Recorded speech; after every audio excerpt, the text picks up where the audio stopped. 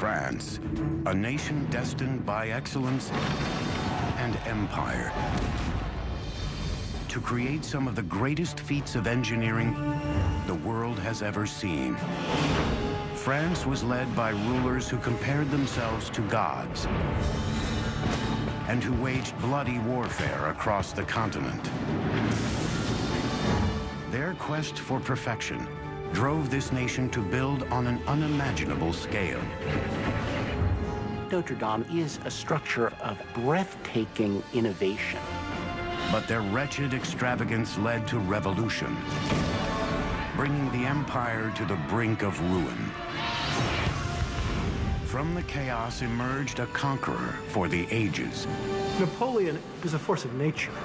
His single-minded goal, empire on the scale of Rome.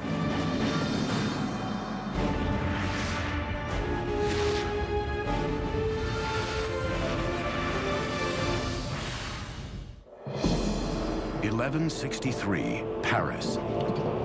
An army of construction workers, pulling endless loads of limestone, swarm over the Île de la Cité, an island in the middle of the River Seine. The site has been sacred for thousands of years.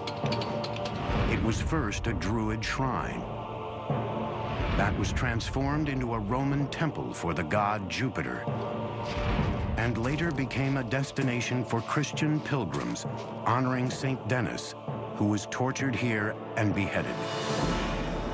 Now, the King of France has ordered a new grand cathedral that will be the envy of all of Europe. That king was Louis VII. The cathedral is Notre Dame, to this day among the most magnificent ever built. Allons enfants de la patrie, le jour de gloire est arrivé. The day of glory has arrived. Hello, I'm Peter Weller.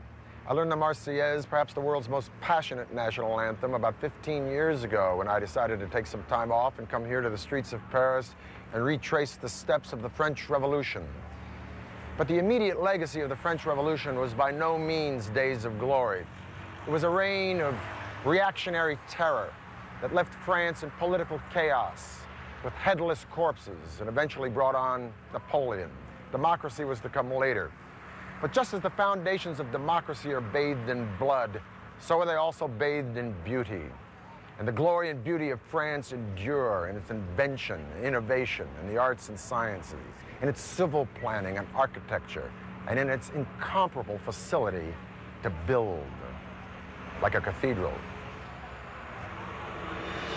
The word cathedral does not just infer some big old church, generically. It's taken from the word cathedra, meaning seat. It is the seat of the bishop or the archbishop, the pope's representative in a particular parish or district. This is the Cathedral of Paris, Notre Dame de Paris, Our Lady of Paris, dedicated to the Virgin Mary. It ain't bad, is it? Matter of fact, it's probably the world's most famous church. Now, before this, in the early Middle Ages, churches were built in a style called Romanesque, using elements of real ancient Rome, like columns and capitals. Romanesque churches were short and fat and squatty, with big, thick walls, little bitty windows, barreled vaults, rounded arches. Even the Romanesque sculpture was austere and solid. But the churches didn't hold a lot of folks. And the Bishop of Paris, Maurice de Sully, not only wanted a church that would fill up with thousands, he wanted a church that would inspire awe. De Sully was regarded as a Christian icon in France. After years of bloody fighting, he and Louis VII wanted to consolidate their control over the feudal lands of France. Their great cathedral would be the cornerstone of that new regime and a symbol of their awesome authority. It would be built in a way never before seen on Earth. Maurice was the Bishop of Paris at a moment when Paris really was a boom town. Louis VII established Paris definitively as the capital of the Kingdom of France. I think Maurice wanted to build a building that was worthy of the status of the city and men of enormous wealth and power.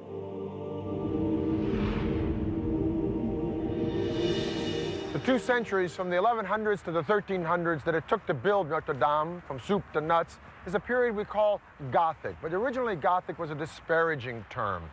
Isn't that always the way when the next generations don't like anything that came before? Gothic falsely meant of the gods, or barbaric. But Gothic is majestic, with tall decorative spires and thin lancet windows and round rose windows and stained glass, and huge, massive piers inside, wide naves. When you think Gothic, think vertical. The Gothic, one of its primary characteristics is the sense of both spaciousness and scale and extreme lightness, both structural lightness and then an interior filled with light filtering in through the stained glass windows. It presented a kind of new vision or new image of heaven to the worshiper. Notre Dame would be the length of a football field, with walls towering 100 feet into the air. So big that it would engulf des Soulis' old church, which continued to hold services during the early years of Notre Dame's construction. Scaffolding provided a framework for lifting heavy equipment and materials, wooden braces, and stonework for constructing the vaults. An ingenious man-powered wheel crane mounted at the top of the scaffolding was used to lift the heaviest material. A man or two would have gotten in the wheel and essentially like a hamster hoisted the materials up. To build the cathedral, thousands of workers would spend their entire lives erecting these walls. Each mason seems to have had a mark which he would carve into the blocks so that they would get paid by the piece. One often has the romantic notion that each stone was a kind of carved prayer, but it was much more practical than that. If there was no money, there was no work. So many thousands of tons of stone were needed that it started a craze called the cult of carts, wherein men, noblemen and commoners, would hook themselves to ox carts and pull the stones seeking absolution along the way. Now, as opposed to Rome in the Renaissance and even now, where architecture is deductive, that means it's thought out on paper according to mathematical proportions, Gothic architecture was additive. Some of these churches were just drawn in the dirt and then they went up. It's not to say that they didn't have a plan, but if they made a mistake, they added a pier or a wall or a pointed arch. Now, the thing with Notre Dame is that the weight of these stones, the downforce was so incredible. They also had the added problem of the wind because they were building up. Subsequently, they invoked this fantastic engineering element called the flying buttress. The flying buttress is this sort of half arch which displaces the weight out and then down. Notre Dame was so magnificent that it started a craze of Gothic building throughout Northern Europe, even before it was half finished. In the past, builders with soaring ambitions had always been stymied by gravity. The crushing weight of a stone ceiling created too much outward stress on the walls. It may have even started out as an ingenious type of scaffolding to support the walls. But now, as architects scrawled out brilliant blueprints in the shadows of the rising structure, the solution of the flying buttress would become a design element for the ages. With this support, load-bearing walls could contain large cutouts for majestic windows that previously were impossible. The walls would have been too weak.